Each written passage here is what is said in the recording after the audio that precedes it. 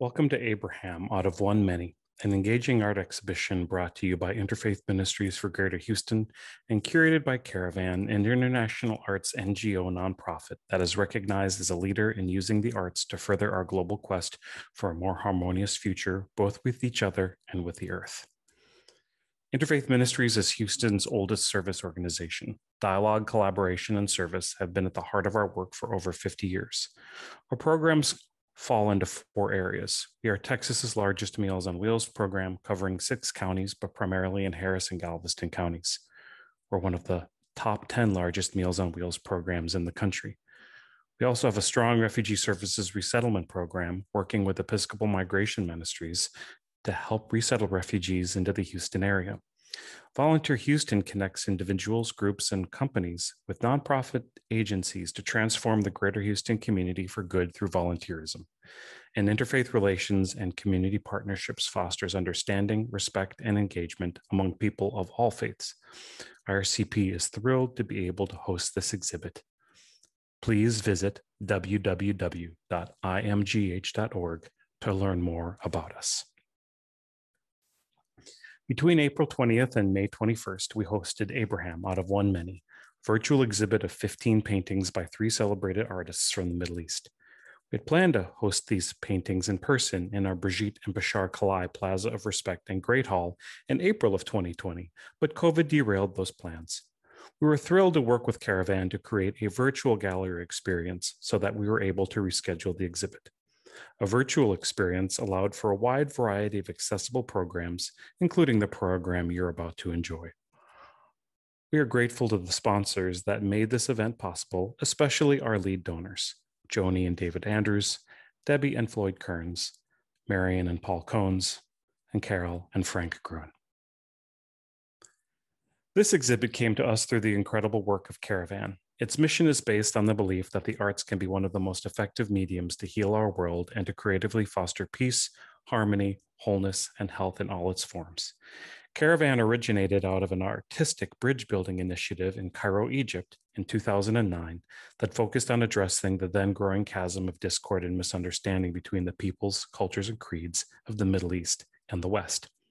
The nomadic caravan theme comes out of the founding vision to encourage and facilitate those from diverse backgrounds and worldviews to journey together through the arts. While Caravan's mission is global in focus, they maintain an ongoing program emphasis on the Middle East due to their founding. We invite you to visit oncaravan.org to learn more about the organization. Started in 2007, our Dinner Dialogue program is one of IRCP's longest running initiatives and has taken many forms and covered many topics since its inception. Even in a virtual format, our Dinner Dialogue allowed time for both compelling presentations as well as a virtual small group conversation. The title of this dialogue, Abraham in Conversation, highlights IAM's commitment to dialogue across all religions. Recognizing the Jewish, Christian, Muslim focus of the exhibit, this dialogue brought the Buddhist and Hindu artistic traditions into the conversation. We welcome Sahana Singh and Miyoki Kane Barrett as our guests. Dinner Dialogue, Abraham in Conversation. Let me try to get me moved over here. There we go. We're grateful to Caravan for bringing this art to us and to our generous sponsors for making this exhibit and tonight's event possible. And you'll see those sponsors there listed on our screen. Since 2007, our Dinner Dialogues have been a staple of our interfaith work and have taken many shapes and forms. They've been in homes, they've been in our our great hall, and they've been in houses of worship. People are not seeing the breakout room option. Oh, okay. That probably, don't worry about that just yet. That probably will happen when I activate it. So when I tell you that the breakout rooms are open and you don't see an invitation to the breakout room, that's when you may need to look for for that option. So that should not be a worry. We've used a deck of cards of questions. We have used focused on different faiths. We've examined the elements of good dialogue. No matter, our dialogues have sought to bring people together. There we go. couple of quick announcements before I proceed. Please visit imgh.org, click in the upper left-hand corner, or excuse me, the upper right-hand corner, and click on the Abraham event to learn more about our closing events as we come to the close of our hosting of our month's worth of hosting this virtual exhibit. I would especially invite you to please sign up for our final closing event, which is the 3rd annual Gershenson Lecture, which will be called Abraham Out of One. It's Abraham and Beyond, the Future of Interreligious Engagement, and I will be the lecturer this year. So that will be on a week from tonight, Thursday, May the 20th. You should have, if you received an invitation to Dinner Dialogues, you should also be on the same email list and should have received an invitation to the Gershenson lecture as well. Just a kind of quick run of what we'll be doing this evening.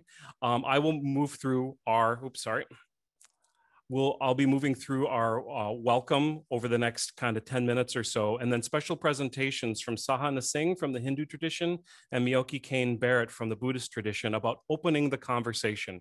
We'll have a little bit of question and answer. Then we'll move into one session of small group dialogue with moderators and come back for our conclusion. Please feel free, if you're able to stay for 30 minutes after the dinner dialogue for a guided tour of the gallery of Abraham. Let me stay right here. During Abraham, this special exhibit we hosted virtually between April 20th and May 21st, we've really enjoyed hosting, keeps advancing, there we go, and showcasing this wonderful work from 3 accomplished artists. As Bishop Paul Gordon Chandler, president of Caravan, notes, today's climate of increasing prejudice and stereotyping has resulted in an increase of populist nationalism and tribalism. One way to counteract is through creative initiatives that are based on what we hold in common. It is in this context that Abraham, an ancestral spiritual figure of distinct significance within 3 primary monotheistic faith traditions of Islam, Christianity, and Judaism, has much to teach us in this timely artistic exhibition about Abraham's life and about living harmoniously. Abraham's life can serve as a guide toward creating cultures of peace, harmony, justice, and healing. You know, art has touched us all in many ways. While this is not, and this is, again, the context in which we come to the dinner dialogues of learning and sharing. This is not a religious painting, but in many ways, it's a very sacred one to me. This painting, an Alfred Bierstadt landscape that hangs in the National Museum of American Art, has been a companion of mine for 30 years. And I always, when I'm back in Washington, D.C., where I did my undergraduate degree, always visit the National Museum of American Art and sit in front of this Bierstadt painting for as long as I can. And it's just it's been a wonderful companion over the years. And it's also helpful to know that our artists have also been influenced. As we quickly scroll through, for example, this is from Shea Azulay, our Orthodox Jewish painter, artist. And this is about from the theme of living as a pilgrim. But he notes that he was influenced by, again, another one of my favorites artists, Caspar Friedrich, which is called, this one's called Standing Above a Sea of Fog. And so our artists also have influences as well. And you can see the distinct similarities between, again, this kind of, from kind of 2 different times and 2 different worlds, standing above the sea of fog and living as a pilgrim. We know that art is special because it activates the imagination. As we kind of look through, and please stay afterwards for our gallery showing as well, of these pieces of art. And these are from, first of all, Sinan Hussein, and then Kaisal Sindhi and Shea Azulay. Our art, as we quickly scroll through the work of our 3 artists on 5 themes, we know that art is special because it activates the imagination and it brings us in touch with the transcendent. Creativity always connects us with something larger than ourselves. Art is invitational as well. We can all experience it. It is also transboundary. Art doesn't stop at national borders. So transcendent, imaginative, invitational, transboundary as well. And so these works, as we go through them, I'm going to just move through them a little bit more. Just as a reminder, again, these are some of the concluding ones from the 5 pieces of art by Kaysal Cindy. And then we saw this one from Shea Azule. Again, Shea Azule's got this wonderful, very whimsical approach to his artwork. And it's just it's just really fun. Oops.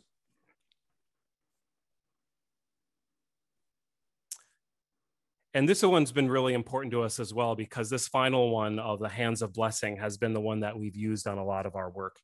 And what's really important here is then, I think, summarized in a quote from Leonard Bernstein. The point is, art never stopped a war. That was never its function. Art cannot change events, but it can change people. It can affect people so that they are changed. They then act in a way that may affect the course of events by the way they behave, by the way they think. And this exhibit has focused on 5 themes that have been focused on the story from Abraham: living as a pilgrim, welcoming the stranger, sacrificial love, the compassionate, and a friend of God. But now it's time to enlarge the conversation, which is why this dinner dialogue is called Abraham in Conversation, and an opportunity for other voices and new perspectives to be also introduced.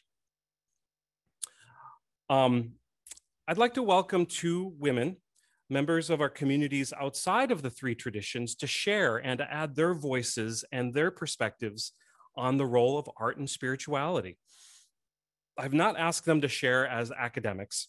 What the dialogues have asked from attendees and speakers over the years is thought, is reflection, is that personal touch for us to share of ourselves.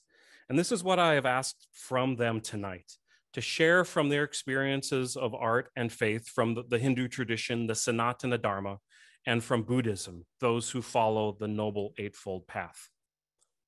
If you've been with me on one of my classes on world religions or on a visit to a faith community with me, you've heard me say that the approach to religion and faith between what are called the monotheistic religions, or the Abrahamics, which is a problematic term in itself, and the non-monotheistic religions, which is a problematic term in itself, between what we sometimes call Western religions and Eastern religions, which are wholly artificial constructs in themselves. But they are very different approaches. And these differences are important because when we are with people who see the divine in different ways, it can expand our understandings as well. And I think that is one of the goals of the dinner dialogues and the goals of this exhibit, for us to see in new ways. And so I'll welcome now Sahana Singh, and I'll introduce both of them right now. And Sahana Singh is an author and commentator based in Texas. She's an environmental engineer by qualification who writes on a variety of issues, including water management, environment, and Indian history. Her book on India's educational heritage has been well received, and her second book on the same subject is awaiting publication. Sahana has won several awards for journalism, including the Developing Asia Journalism Award in 2008. Her articles have been published in Reader's Digest, Washington Post, Discovery Channel Asia, Asian Water Magazine, and other publications. Sahana is the director at Indian History Awareness and Research, IHAR, a nonprofit headquartered in Houston, USA. She's passionate about traveling and connecting the dots across different societies, civilizations, and disciplines. And then we also welcome, and let me go ahead and stop my share so we can see everyone, Miyoki Kane Barrett, who currently holds the position of Bishop of the Nichiren Shu Buddhist Order of North America. She is the first woman and the first American to hold this position. She's also the first American woman and the first person of African American and Japanese descent to be fully ordained in the Nichiren Shu Order. She is the guiding teacher and priest at Myokinji Temple here in Houston, and she currently volunteers with the Texas Department of Criminal Justice as clergy for 2 prison sanghas, which in Buddhism is a word meaning community. She has been fully engaged in this work for 15 years as a full expression of the Lotus Sutra, which teaches full equality. She also supports weekend trainings for Healing Warrior Hearts, a Texas for Heroes project designed to truly welcome our veterans home. And again, before I turn things over to Sahana, if you feel comfortable, please put in the chat box your name and what has drawn you here. And since it's a dinner dialogue, please share with us what you are having for dinner. Sahana, the floor is yours, and thank you for being here with us. Thank you. Thank you, Gregory. Namaste to everyone and a very good evening. Thank you very much for inviting me and making me and my faith a part of the conversation today. I look forward to an evening of sharing and learning.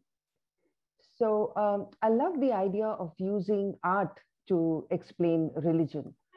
So in Sanatana Dharma, or what people call Hindu traditions, art is deeply infused by spiritual meanings, and it is intended to take the viewers towards the ultimate truth. So art always has this intention of drawing you towards a higher truth. So today the theme that I have selected is Ardha Narishwara. It's a long name, Ardhanarishwara, which means a particular depiction of the divine in which the god, the divine, is half female.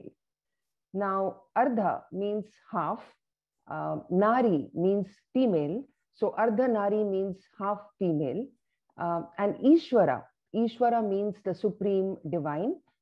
So when we join them all up, it becomes Ardhanarishwara, which means the half female divine. So as you know, in the Hindu traditions, we do not view God as exclusively male. So we see the supreme being as both male and female. So we have many artistic depictions of the divine feminine as well as the masculine. But today what I'm going to show you is a composite of the male and female. It's a combination of Shiva, the male, and Parvati, the female. So in Sanatana Dharma, we have the freedom of interpreting the divine in a variety of ways. And all these schools of thought make us very pluralistic. It also makes us debate all the time. So we are constantly debating. So just give me a moment. Yeah. Now, so in our religion, we have the understanding that every human being is a combination of male and female. So a man is not male just because he has the male organs, but he also has more male traits than female traits. And similarly, a female is female not merely because she has female organs, but because she has more female traits than male. So it's a spectrum, and the male and the female are seen as having complementary roles, not competitive. And when we look at the Ardhanarishwara form, then we see them as inseparable. It is a particular depiction which shows the male and female as inseparable. The other thing is that we understand that the female form is a dynamic one. So she is the force of nature. She is Mother Nature herself. So everything in nature that we perceive around us, like the mountains, the trees, the flowers, the sky, the storms, even the pandemic itself, all that we see as a feminine expression of the divine. And she is called the Shakti, the cosmic power or the energy. And on the other hand, is the completely still Purusha or consciousness, pure consciousness. And some people call it the supreme consciousness. And some people see it as a male entity, while others see it as neither male or female, because it is beyond all that duality of male and female. So this is actually a very deep concept to explain in a short time. But I'll show you some art in which the artists and sculptors have tried to depict the half female divinity. And I will start with what I'm actually wearing today. I'm wearing around my neck. I don't know if you can see this, a pendant. This is my first exhibit. So you can see a face which is half male, which is of Shiva, and half female, that is Parvati. The blue side is the male. I hope you're able to see this. And now this is actually a very common motif. So what I have on my pendant, we also see it in our in clothes, wall hangings, saris and things like that. So let me just go on to share my screen. And I think you can see my screen now. Looks good. Good. So I'll give you a glimpse of Sanatan Dharma via art. Oops, it's not moving. Yeah. So Ardhanarishwara is a special depiction of the Supreme Divine as half female, as I told you. And some of the images that I'm going to show you are very ancient. The earliest images go back to the 1st century CE. And this depiction is shown it's in many of the temples in India, especially the Shiva temples. So this is the first picture. It's a painting, as you can see. And this shows the Ardhanarishwara in a seated position. This is actually not very common. It's usually shown as standing. So you can see half the body, which is female. She's wearing a sari, Parvati. You can see her bindi, half a bindi. And you can see that there is more ornamentation on the female side. And you can also see the tiger or the lion. Sometimes it's a tiger, sometimes it's a lion. Which is the Vahan. Vahan is the mode of transport, the vehicle used by this deity. So it is on her side. And then on the male side, you can see that it is of a different color to distinguish. And you can see the hair, it's all matted locks. Whereas on the female side, you can see it's more neat. And then you can see the crescent moon, which is a symbol of Shiva, so which is on the male side. And you can see that he's dressed in a different kind of clothing, which is the skin of a tiger skin typically, or some other skin of an animal. And then you see the Vahana, the transportation of Shiva, which is a bull, which is we revere the bull as well, Nandi. So you see all this male and female both in one picture. So Ardhanarishwara. Now I'll take you to another one. This one is from, just a minute, I think let's pick it up. Yeah. This is found in the Elephanta caves in the western part of India near Bombay.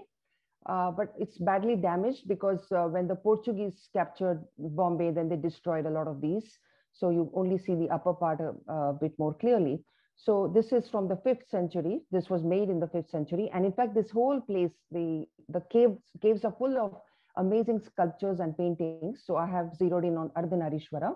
And today it's a UNESCO heritage site. And so you can see in the female side, you can see the breast.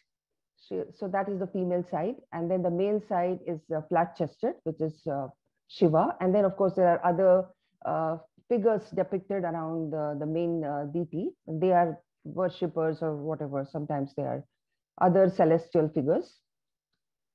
Then you have this one, again Ardhanarishwara, which is found in the caves of Badami, which is in southern India, in Karnataka, the state of Karnataka.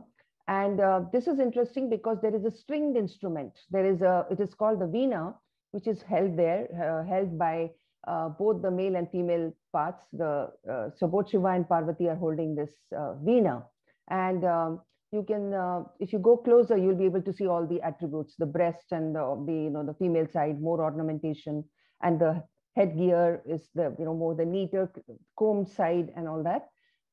And then all those figures standing around, they are the worshippers. This is another one, a very beautiful depiction of Ardhanarishwara. And again, you can see the single breast on the left side, and you can see the long robes. You can see the folds of the robes that the female Parvati is wearing. And it's interesting that this is almost like a dance pose. But in order to balance the weight, we can see that Shiva is resting his elbow on the Nandi, on the bull. So, but then the hand has been broken off again. Again, I think the work of some of the invaders. So this is another Ardhanarishwara. And in this one, you can see this is the earliest. This is from the 1st century Common Era, from that period when the Kushanas were ruling over India. And so we just have the bust of this Ardhanarishwara. We don't have the lower part. And in this, again, you can see that the female side is on the left side, is wearing huge earrings. And then you can see the hair, which is combed and kind of styled well. And on Shiva's side, it's all matted locks on that side. You can see the hair coming down right there on the shoulder. So this is the earliest Ardhanarishwara. And this is an interesting one. This is a much later depiction of Ardhanarishwara because it shows two faces. So both, they have actually made the two faces of Shiva and Parvati. And it looks like they've even made the Vahan, the transport, also both male and female, because the tiger seems to have a female and a male side as well. So this is interesting. And they've actually, there's more detail in this. What else? So that's, I'm just letting you see it for a while, and then I'll take you to another one. So this one is in Khajuraho. This is in central India. And this is the view that was possible because it's quite big, so you can't take it at eye level. And you can see all the usual, the single breast, you can see the different clothing, you can see the different instruments and the weapons in the hands. Both of them, both the male and female side have 2 arms each, but sometimes it varies. And this is one that I took last year, 2 years ago. This is from Mahabalipuram, which is next to the sea. It's a beautiful temple. Again, you can see snake on the male side, because Shiva is generally associated with snakes. There are snakes around him.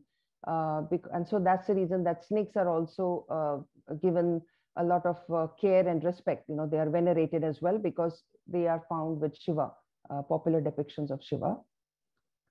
Here is a smiling one, smiling depiction of Ardhanarishwara. Again, the hand is resting on Shiva's hand is resting on the bull, and you can see the whole hand. This has not been broken off, so it's special. And you can see the ornamentation as well. And I got this picture of a sari, which is having the same Ardhanarishwara at the end of it, where we, when we, not in the main body of the sari, which is wrapped around the body, but on the pallu, which is on the shoulder. So you can see Ardhanarishwara here as well. The blue side here, Shiva is blue, and Parvati is shown in yellow. She is shown wearing a sari, all the same elements. A close-up. You can see half a bindi, and you can see a different kind of marking on the head, which is typical of Shiva on the male side.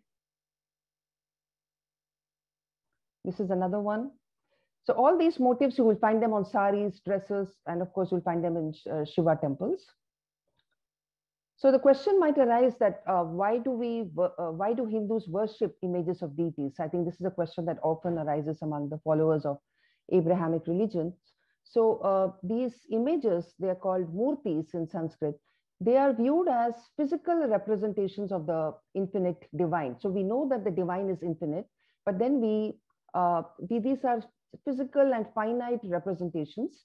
And it helps the people the seekers to search for the truth, because it helps to focus one's dhyana, what we call dhyana, which is loosely translated to meditativeness. So we need that form. But then we know that this is not all that there is. It goes way beyond that.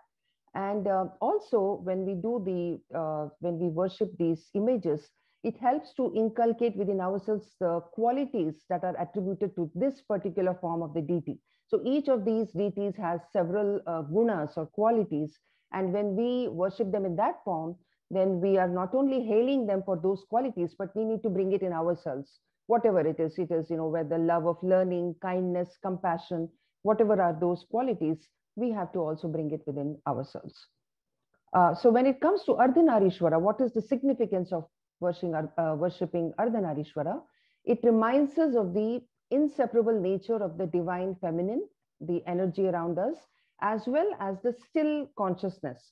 So, so for us Hindus, there is divinity both outside and inside. So we also regard that what is within us, that consciousness, is also divine, as well as the energy, the dynamism, the energy to keep doing something, that's also divine. So in poetry, the inseparable nature of Shiva and Parvati has been described as similar to the relationship between a word and its meaning. Just like you cannot separate the word and its meaning, you cannot separate Shiva and Parvati. That's a very famous piece of poetry. So when we invoke Ardhanarishwara, it helps us to get in touch with the dynamic as well as the still consciousness within our own selves, and both the male and female within our own selves. So with that, I thank you. May we all stay positive and keep our faith. Thank you for listening to me. Thank you. Sahana, thank you so very much. And we're good on time. Yeah. There were a couple of questions. Maybe it'd be helpful to do a little Q&A after each of the presentations. So Miyoki will be with you in just a minute. There was a question in the chat: is the image of cattle associated with the male?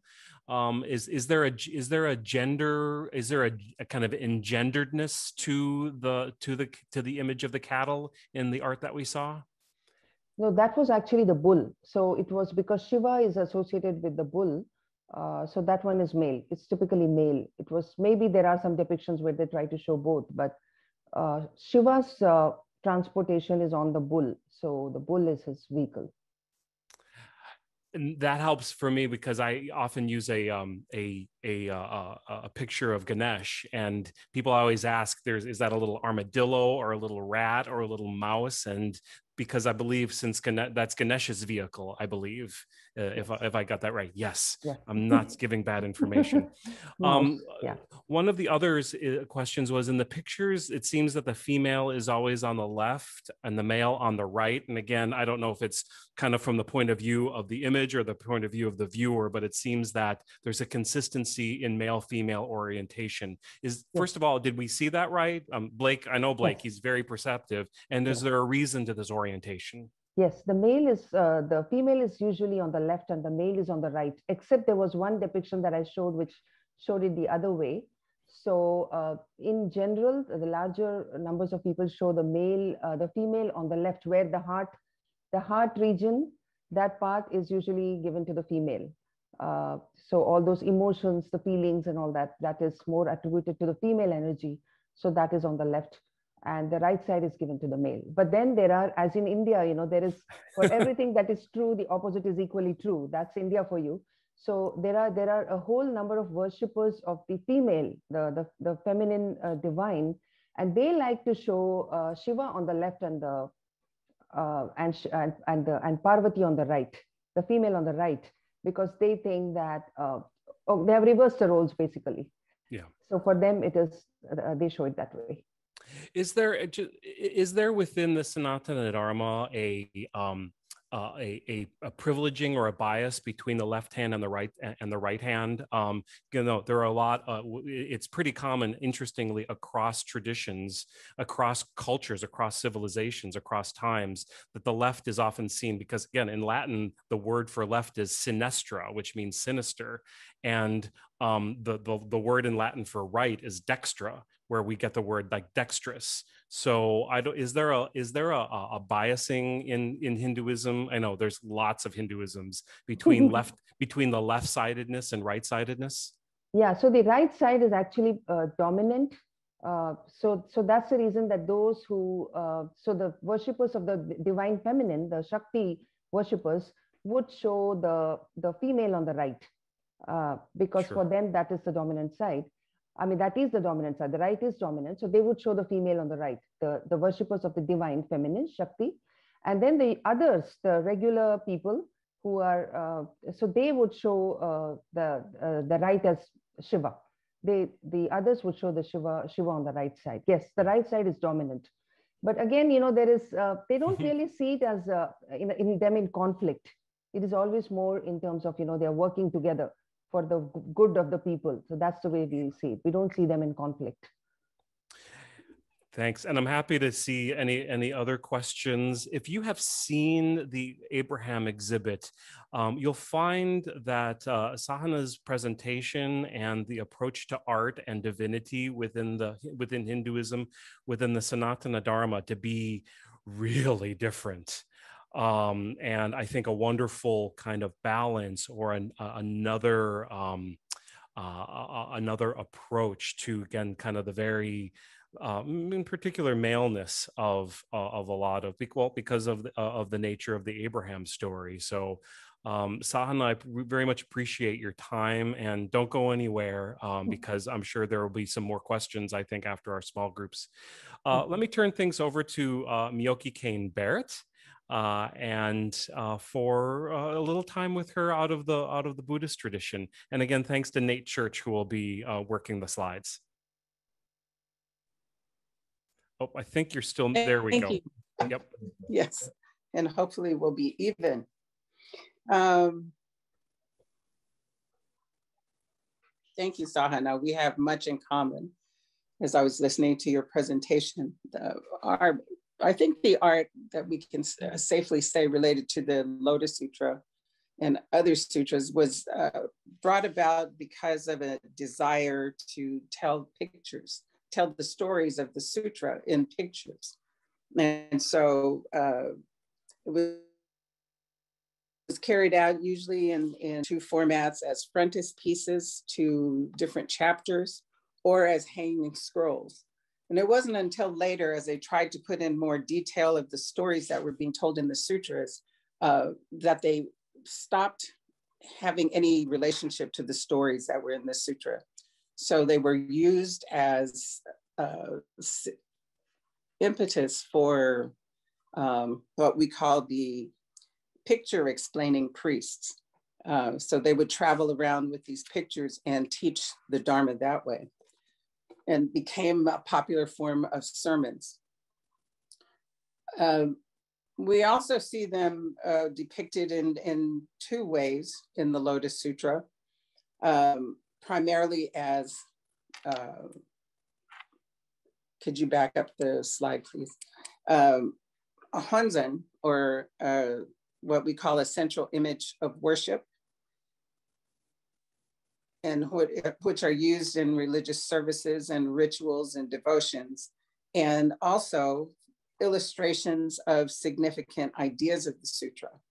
So both are intended to promote faith in and understanding of the sutra.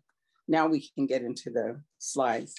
So one of the things that is really important, especially today, but there's a long tradition of those folks who are the artisans of carving divinity. And if you notice here, what's really significant is the face of the Buddha. And this is particularly noted as Shakyamuni because of the hand position, which is the meditation mudra. The next slide is the founder of our order, the Nichiren Shu tradition. This is Nichiren Shonin. And again, one of the things you notice is the beauty of the face and the adoption of, again, the meditation position. One of the rare pictures of Nichiren with his hands in the position we know as Gasho. Next slide, please. So what is represented in most of what we'll see upcoming is the title of the Lotus Sutra, which is Namu Myoho Renge Kyo, which means, Namu means devotion or respect for what follows. Myoho is wonderful or mysterious Dharma. Renge, lotus flower, signifying cause and effect. And Kyo is the teaching or vibration. So it's devotion to the Sutra of the Lotus Flower, the teaching of the lotus flower of the wonderful Dharma. Next slide, please. This is another representation. And if you notice the blue stupa in the back, written in there is Namu Myoho Renge Kyo. And this would be considered a very expensive form because of the individual statues. And in the Lotus Sutra, the stupa represents the stupa arising from the earth when the Buddha is teaching the Lotus Sutra, and Tahoe Buddha comes out to verify the Buddha's teachings. And so he invites the Buddhas to sit with him at the stupa. And these are the other deities and bodhisattvas represented here in statue form. Next slide, please. Now here is a statue of the Buddha for no fear. And also the two statues at the bottom are Jizo Bodhisattva, thought to be the deity for children and travelers, and also used in the rituals for Mizokuyo, or children who have been aborted, miscarried, or died at a very tender age. Next slide, please. You'll also find different kinds of stupas, are called oihais. This one is particularly dedicated to all those who have died in the past throughout the universe. Next, please. Now, what I'm showing you is the altar of the temple here. And so we'll go into that in the next slide a little bit deeper. We are very fortunate that this is a typical one, a Gohonzon, a mandala Gohonzon. And if you notice again, down the center is written Namu Myoho Renge Kyo. And that's very much centered on a great deal of the art that is used in our as objects of worship and ritualistic practice. And this one might be called a medicine Omandara Gohonzon, but it also includes names of all the bodhisattvas that were present to indicate the multitudes of beings that were present when the Buddha first started to preach the Lotus Sutra. Next slide, please. Now, this is the one that's in our temple, and it's very unique. It was written and drawn specifically for our temple. So again, you have Namu Myoho Renge Kyo down the center. And you notice in very bold in each corner, those are the four heavenly kings, which are guardians. But down in the center is, if you go to the next slide, this is Myoken. And this was hand-drawn by an artist.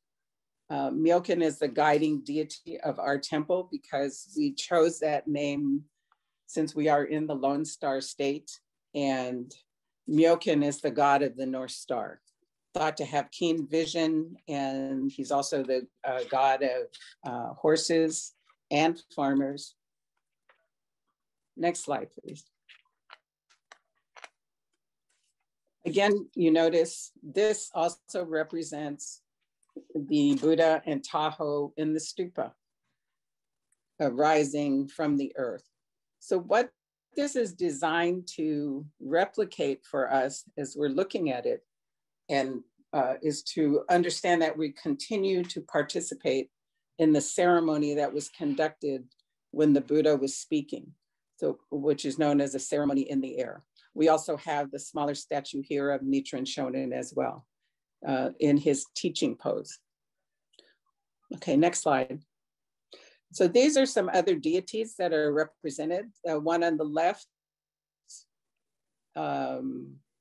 is Aizen, who is the god of passion. Basically the wisdom king of passion, to help us understand that whatever passions we might have, even if they are negative, can be transformed to the good. And that's what a lot of these statues help us to recognize. The next one in the middle is the Saijo Inari, which is the god of foxes. You might see the little fox head in the center, but it's a god of crops and foxes. The next one is Kokuzo, the goddess of wisdom.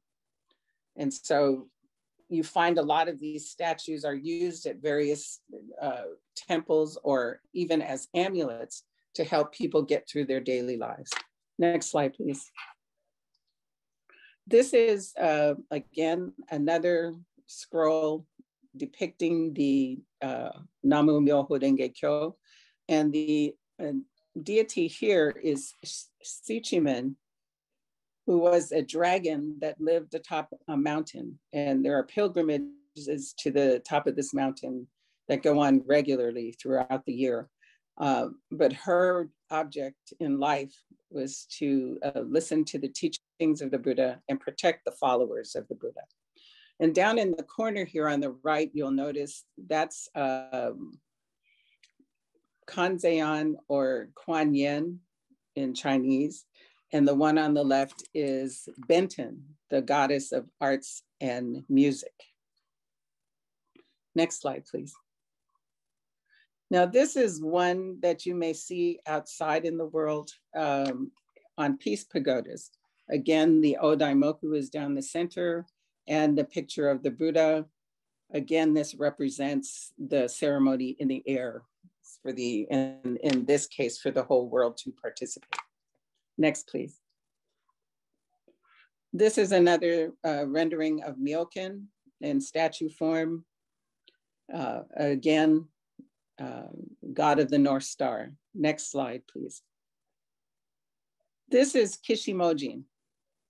And again, in front of an Omandala Gohonzon. Next slide.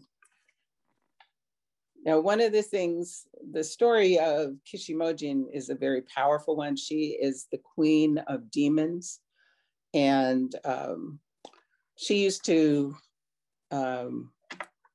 devour the children of the villagers. And they would come to the Buddha and say, please help us. She's, you know, killing our kids. And so the Buddha kidnapped her child. And she came to him seeking help. And he asked her, did she now understand how the villagers felt? And because of that, she stopped being the demon who would eat human flesh and instead became a protector of the villages and the children in particular, and is represented today by pomegranates because she stopped eating the flesh of humans. Next slide. Oops, skipped that one.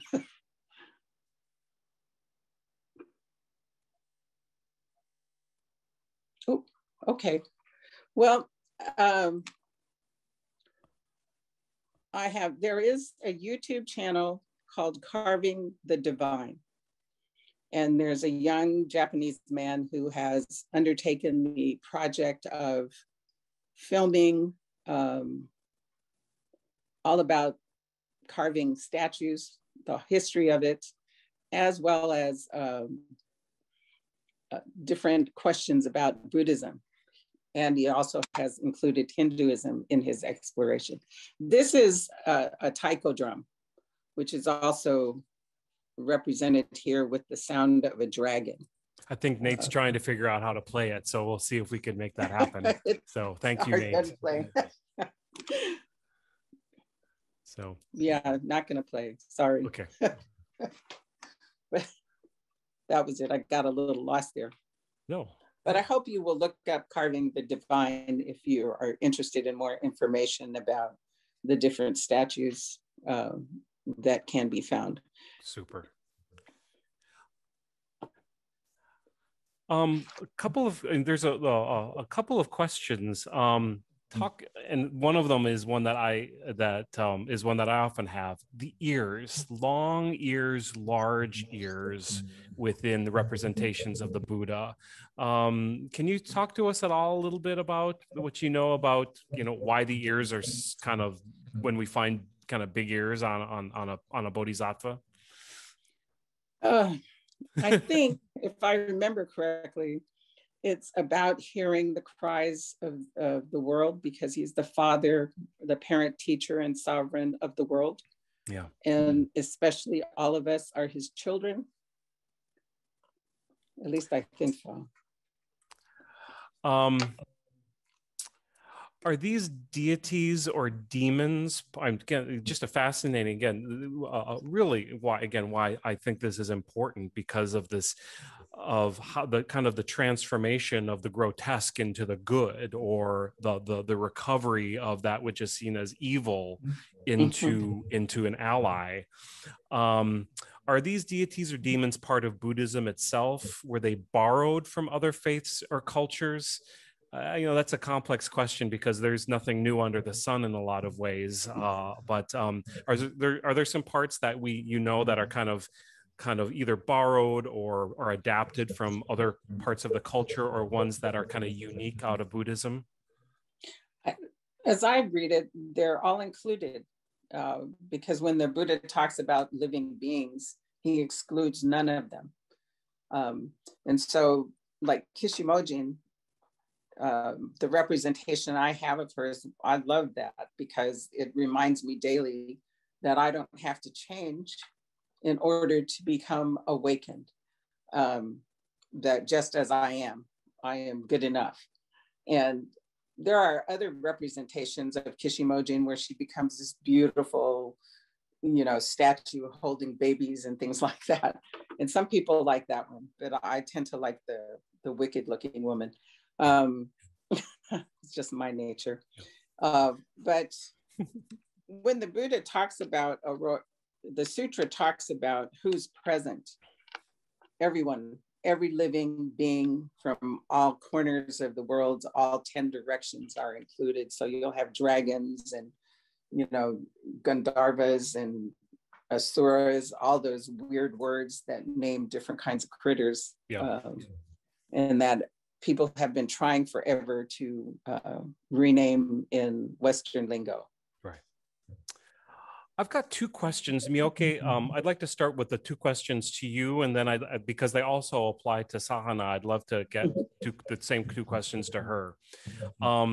Let's start. In both traditions, Wendy notes, depictions of hand placement seem very intentional. What is the significance of this in Buddhism? I mean, you mentioned the word mudra, which is the word about a specific hand gesture, meaning something very important. Could you talk a little bit about the significance of hand placement? Essentially, it tells you the Buddha that you're looking at and the characteristics of that particular Buddha, like the one with no fear. There's one for touching earth. There's the teaching mudra. And it kind of gives you all of the characteristics that are available of the different Buddhas. Because we tend to think of the Buddha as a single individual, whereas the teaching actually talks about the Buddha as eternal. And there are many manifestations of the Buddha, and it just depends on what particular Buddha is needed in that particular time.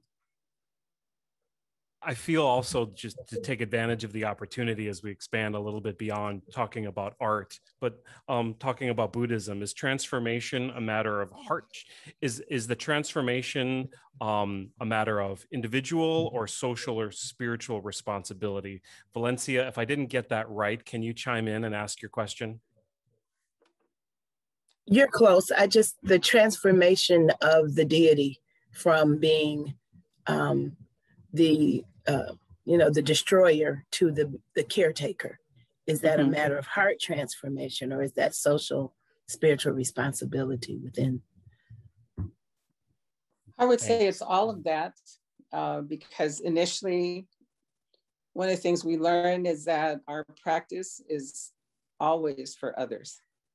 So the transformation that happens in your life as a result of that is for others as well. But it's also the fact of our responsibility to transform our world, to not leave it the way it is, so that we're constantly recognizing that we're all in this together and each of us has a role to play in it. One of my favorite expressions to remind myself of this is that it's more important for 1,000 people to take one step than for one person to take 1,000 steps, because we cover more ground if we're all working together that way.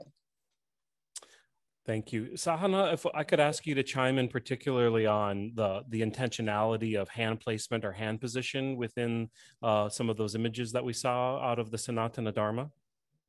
Yeah, so the mudras are actually similar because Buddhism, as you know, Buddha was born in India, which is all, so it's not, there's no really, there was no compartment between Buddhism and Hinduism. If you go back in history, Buddha didn't say that he belonged to a different religion or anything like that, because within Hinduism itself, there were so many schools of philosophy. So Buddha was like another guru who came along and he had his own followers.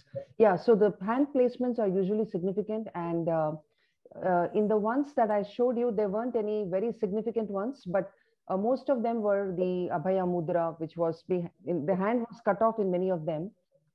So you couldn't see them, but typically Shiva would be having a Abhaya Mudra, which is do not be afraid, everything will be well, be fearless. That is the typical mudra in which you find a lot of these deities. And then there are many, many mudras. It will be very complicated to get into all of them.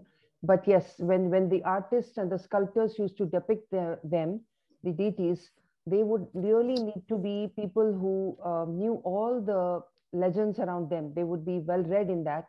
And so when they're depicting, they would take care to show all the mudras correctly, all the attributes correctly. Thank you. I'm recording. Any report backs from or additional questions from the small groups? If I could give that responsibility to the moderator or moderators that were in the rooms. Anybody want to report back in with any additional questions or reflections? We'll start with room 1. That would be Alina or Katie.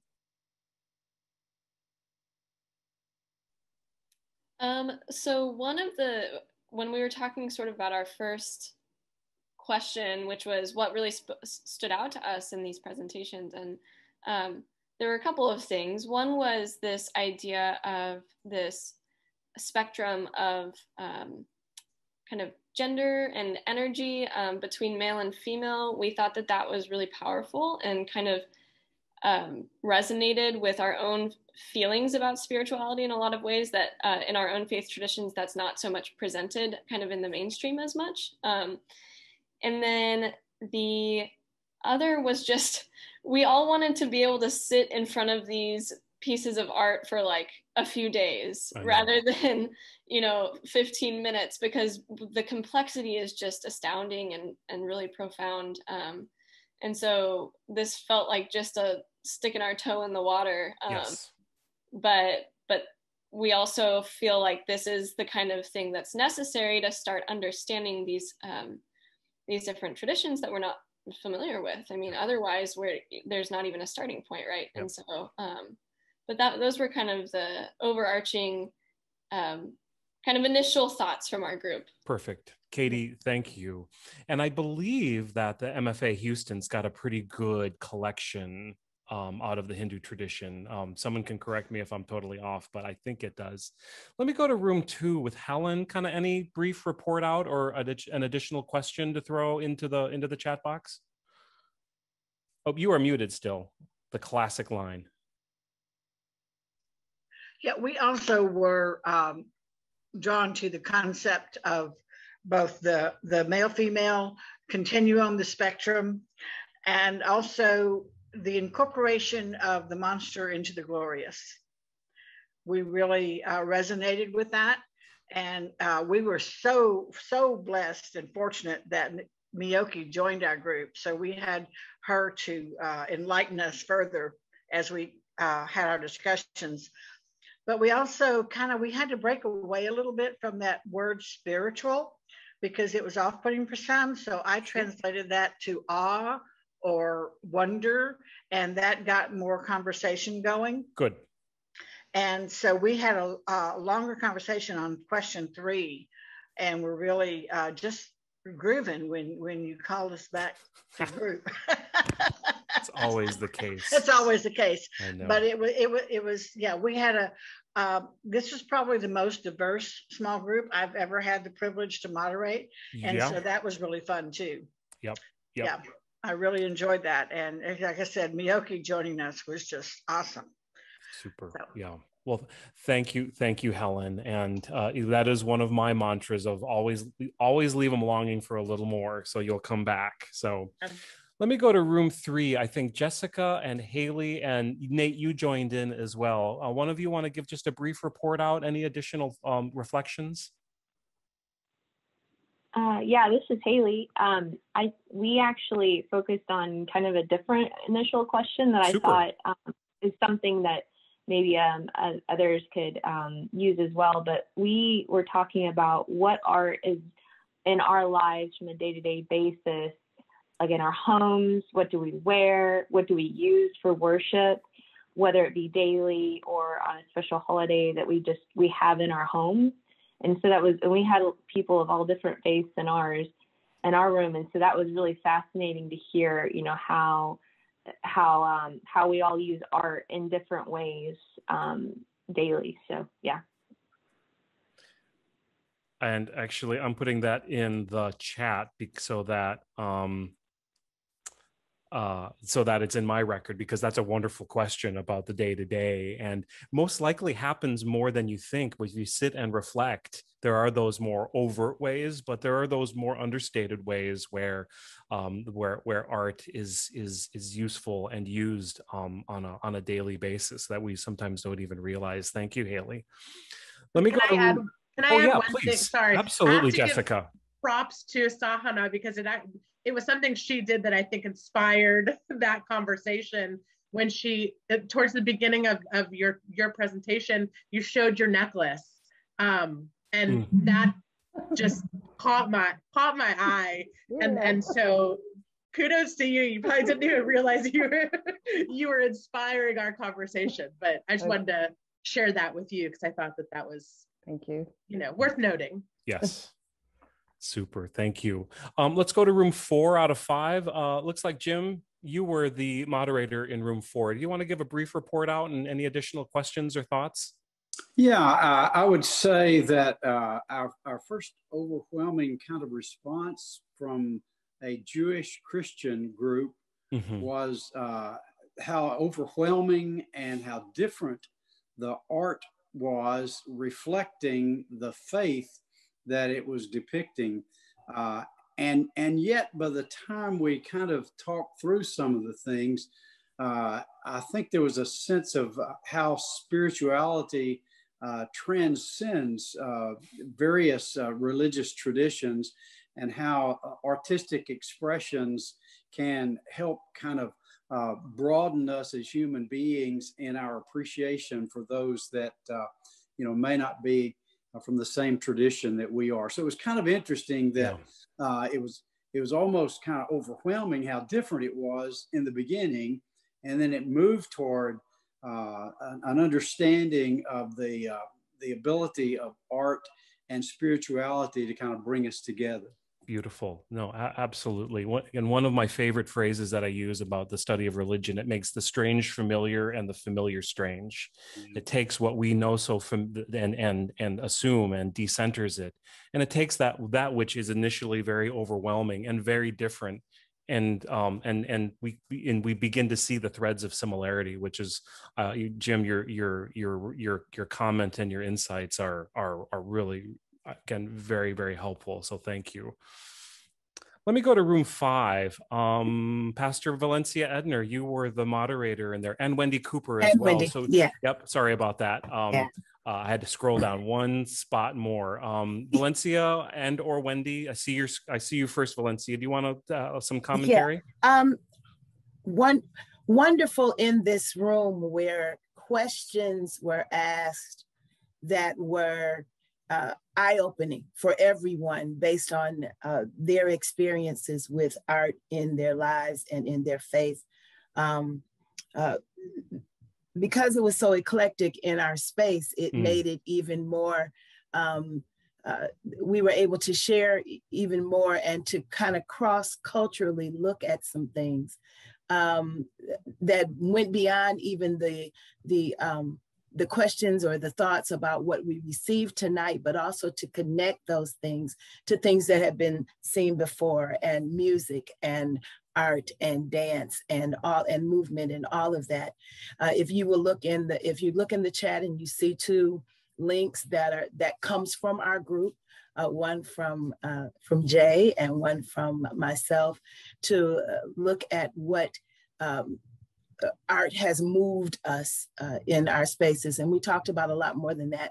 I'm going to pass it over to Wendy so that she can add to that discussion, to what our discussion was. But I wanted to talk about the eclecticness of our experiences. Thank you.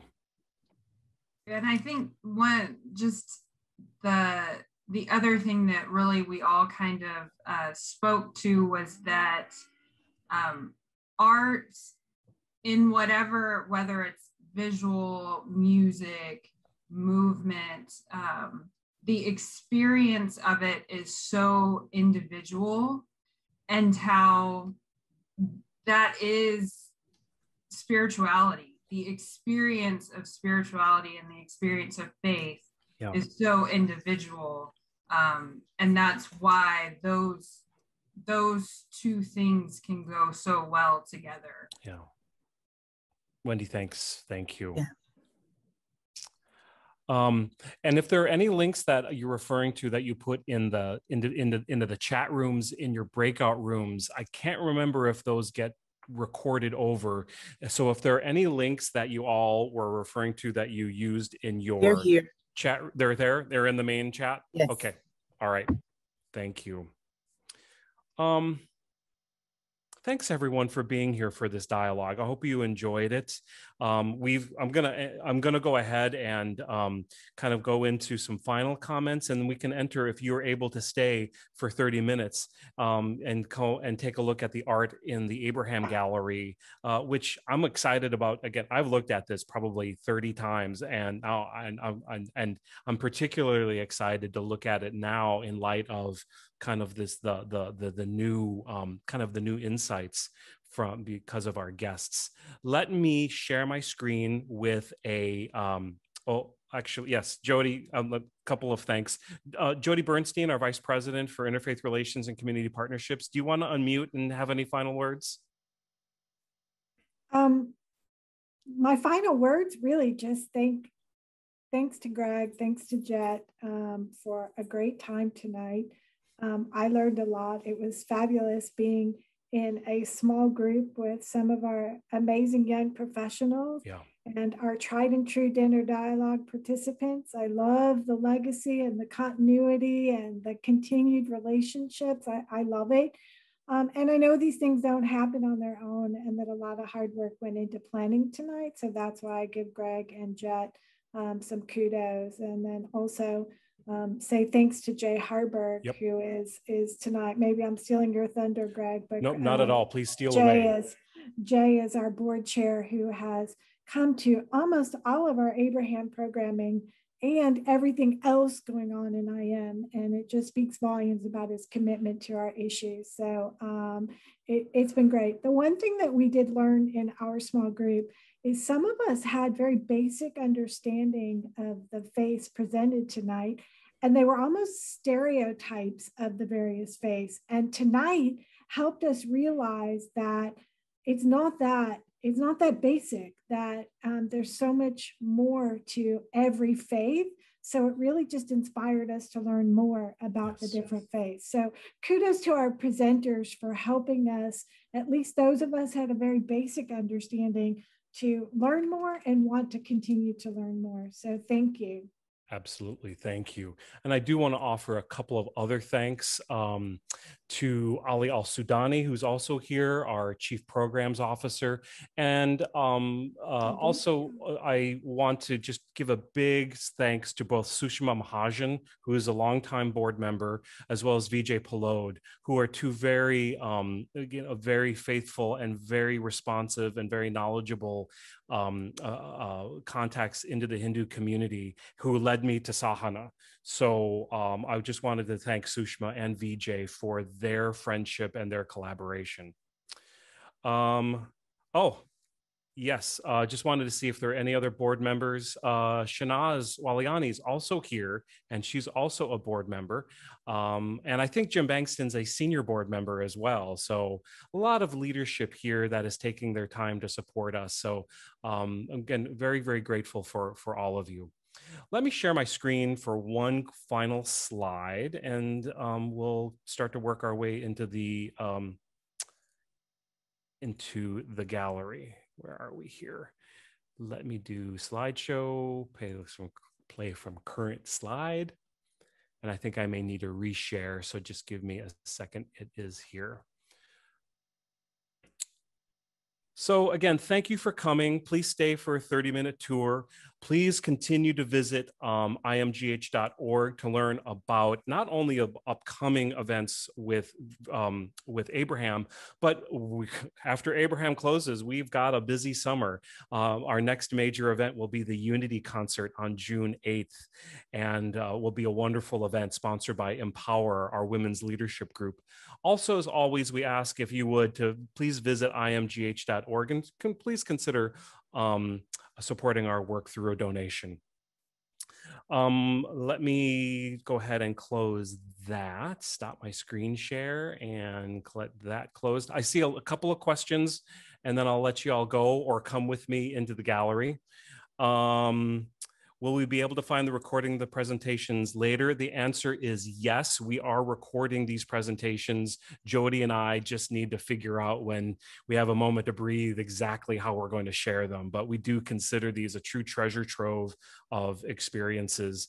Again, the Abraham exhibit was supposed to be here May of 2020, but stopped its international journey in February in Jacksonville, Florida. And of all of the organizations that we're going to host after that, we're the first to be back on the calendar because we chose to do it in this virtual format. Sushma asked, would the art gallery be available on YouTube? If you will actually go to On Caravan, well, two things.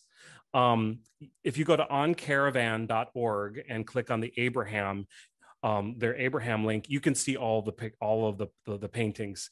And this virtual gallery that we're about to go into, if you have time, starting probably middle of next week, if you send an email to Jet Phillips at gphillips@imgh.org. Jed, would you mind putting your email in the chat box? We'll send you the link to the virtual gallery. So Jay, let me just actually ask our board chair. This is a stupid question, but do you have any words you'd like to say, Mr. Harburg? Well, I would shock you and say no, so I won't say that. I'll just tell you, if you have any chance to stay for the next 30 minutes, Greg's tour is not to be missed. If you don't have time, do it another night, but definitely allow him to be your docent and guide you through the exhibit. It's fabulous. I've been doing these dialogues since the very beginning, and some of you I recognize from the very beginning. And every time it's fun, every time you learn something, and every time you get to meet someone new. And I thank you all for being here, Greg. You're doing an amazing job, and all of our staff. And if you will come back soon and often, and we'll do it again. Thank you.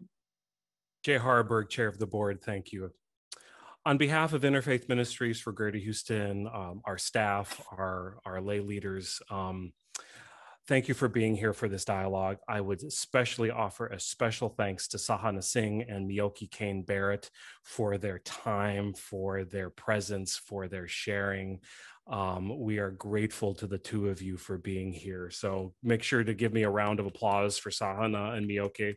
I would very much look forward to the next opportunity that I have to work with the two of you. Sahana or Miyoki, do you have any closing words? And then I will definitely stop. Sahana? Yes, it was very enjoyable. I did not feel like I'm meeting all of you for the first time. It was wonderful, even though we all have different faiths. I'm not sure if there's any other Hindu in this gathering, but I just didn't feel like I was different from any one of you. So it was amazing.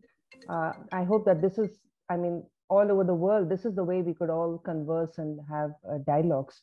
So thank you so much for including me in this today. Sahana, thank you. And Miyoki Kane Barrett, any closing words? Well, thanks all of you. It was great to be with you. And like Sahana said, I didn't feel like a stranger. It's like walking into my own community.